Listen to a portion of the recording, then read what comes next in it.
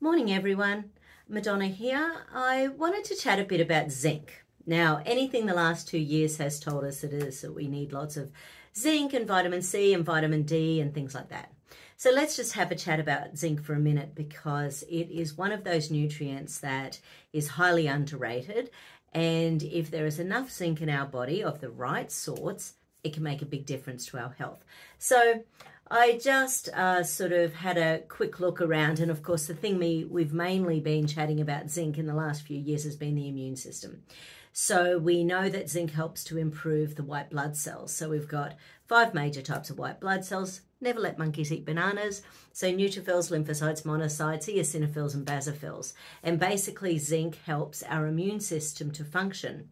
The only thing we've heard in the past 2 years is about antibodies, but there's so much more to the immune system with our, all of our lymphatic glands around the body, our spleen, our tonsils, our adenoids. We've got 4 lymph cells around every cell in your body. You have more lymph than you have blood.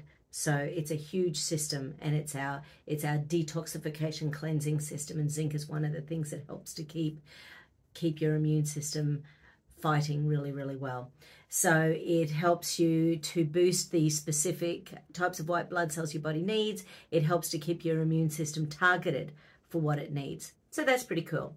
It's a really great antioxidant. So what that means is that when our body creates free radical damage in our body, so for every toxin we have to break it apart, we have to get it out of the body. For every time we're stressed, we create free radical damage. When we drive in pollution and smog, we create free radical damage. When we have cigarettes, alcohol, sugar, we're creating free radical damage.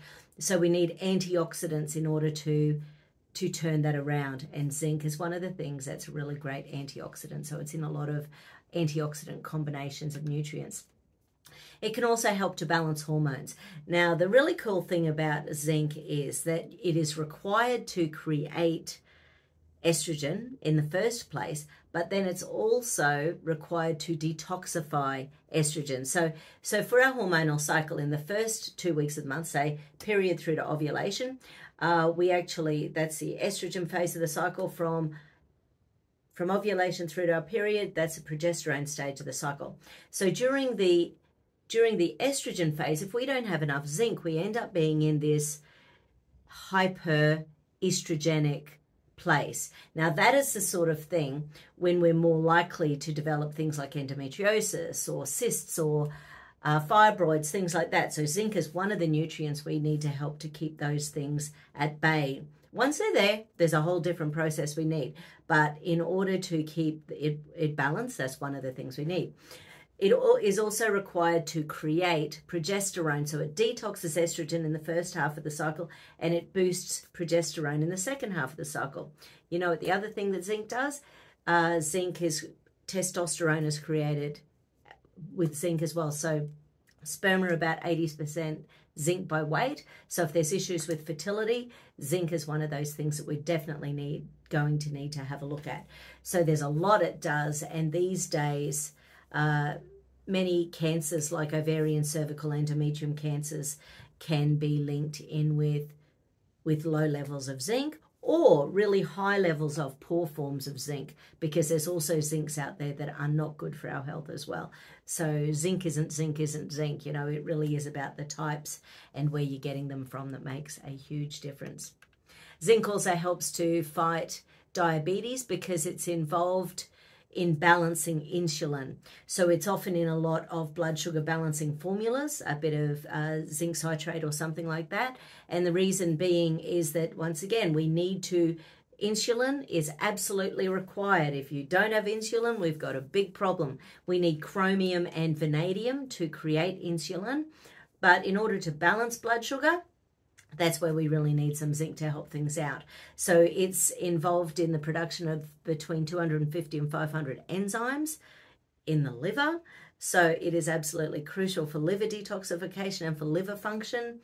And it's just one of those things that if we don't have it, we can't bind our insulin to the cells and therefore glucose isn't used as fuel, it's stored as fat instead. So zinc's one of those things that's really crucial for weight metabolism, diabetes, blood sugar control, and that type of thing as well.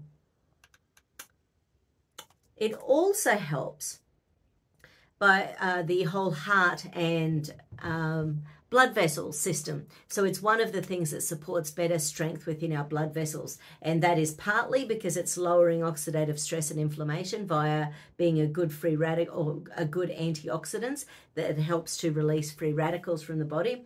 It also assists heart health by promoting circulation. And it helps with high blood pressure and cholesterol levels that are clogged in those arteries. So, you know, one of those things, it's worth checking out, you know, your zinc levels. It can also help to prevent diarrhea. So and one of those, diarrhea is one of those things that can plague many people and they just can't get on top of it. It can be a real challenge. And if your zinc levels are low, it's going to be a problem. Now, there are really poor forms of zinc that are used deliberately to clean out the bowels. So, but that's a deliberate thing. Zinc oxide, you know, it is not a great form. We don't absorb it very well, which is why when you take it in a powdered form, it absorbs fluid in the intestines and it gives you diarrhea. So if you're constipated and you take like a zinc oxide, it's known as a colon cleanse. Same with Epsom salts, great to bath in, not so great in your body. It's just going to really make it a struggle for your body to maintain fluid in the extremities. So not so optimal. So yeah, and the fertility thing, because zinc is known to be part of your estrogen, progesterone, testosterone production and detoxification and better balance. It can also help to increase libido. And once again, that can be possibly through the increasing of testosterone levels. So, you know, it's one of those things that can impact really well, and it also helps with the growth of a female's eggs. So therefore, it helps with the ability to create a nice, happy, healthy bubby when that's our aim and intention. It also helps with absorption and digestion. So it's one of the nutrients required by the body to use amino acids with food. So you might be eating all these great proteins, but if you don't have enough zinc, you can't actually absorb the nutrition from there. Like I said before, it helps with liver health because it's involved in 250 to 500 enzymes in the liver, which is just huge. It also helps to reduce liver inflammation. So if you're one of those, oh gosh, I don't know what number it is, but it's somewhere around 60% of Australians have got fatty liver disease. And that can be non-alcoholic fatty liver disease. And so it's one of the things that helps with both waste elimination as well as nutrient absorption through the liver. It's also involved in muscle growth and repair. So it's not a lot zinc doesn't help with. So if it's deficient in our bodies, we're sort of a bit in trouble, aren't we?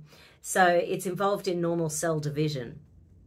So when which means it assists in muscle growth and repair and helps the body to heal itself and maintain strength in the muscles and skeletal systems. So that's fairly important. It's also involved in vision and eye health. What a surprise. So it's one of the things that's involved in macular degeneration. So once again, keeping an eye on your zinc levels can be really important. And I'm finding with the AO scan at the moment when I'm doing my distance bloods on people that it regularly shows up in different systems of the body. So it's given me a real indication as to how many systems, like I always knew zinc was important for the lymphatic system and the immune system and the endocrine system, but it's been interesting watching it be required in, say, the nervous system and the muscular system.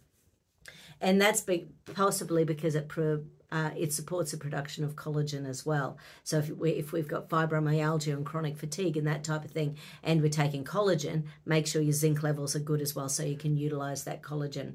But in relation to the vision and eye health, it's very much one of those macular degeneration and vision loss. It's important to have nice levels, and it helps to slow down the rate of macular degeneration. Also promotes wound healing, and that's a big one. You know, so if people have got like ulcerations and things like that, or even mouth ulcers or cold sores, you know, you can actually get liquid zinc and even with half and half water, or put it in a cream or something and just rinse your mouth out, or put it directly onto the ulcers, because zinc will help that wound healing. It's also really great for acne and things like that. And the signs of deficiencies of zinc are frequently getting sick, chronic fatigue, feeling like you're always tired and run down, digestive issues, poor concentration, stunted growth, and the inability to heal wounds. So if that's sort of, they reckon back in 2017 a study was done, 2019 a study was done, and they found that 17% of the global population was zinc deficient. Now, once again, I don't know if you know this about medicine, but here in Australia, at least, the level of, when they do a blood test, and I can't remember what the zinc is, but just say it's 0 to 10 just for argument's sake. And so you've got to be over 10 in order to have a healthy level. Well, that doesn't mean that 10 is healthy. 10 is the absolute minimum you need in order to be able to function properly. So that is done within medicine all of the time here in Australia, where the absolute minimum you need to function is the thing that they actually have going on. So it's not a great system to be looking at the absolute minimum and maximum. What you need to do is look at your symptoms, see how you feel. If you need to have, say, a bioresonance scanning or something and just check out your levels, shoot me an email. Everyone will have someone in their local areas, I'm sure. So, but I can do that from a distance. So sort of just have a look at yourself. What symptoms do you have? What do you need? Let's get this sorted. Okay, so that's zinc for the day. Enjoy your day. Bye-bye.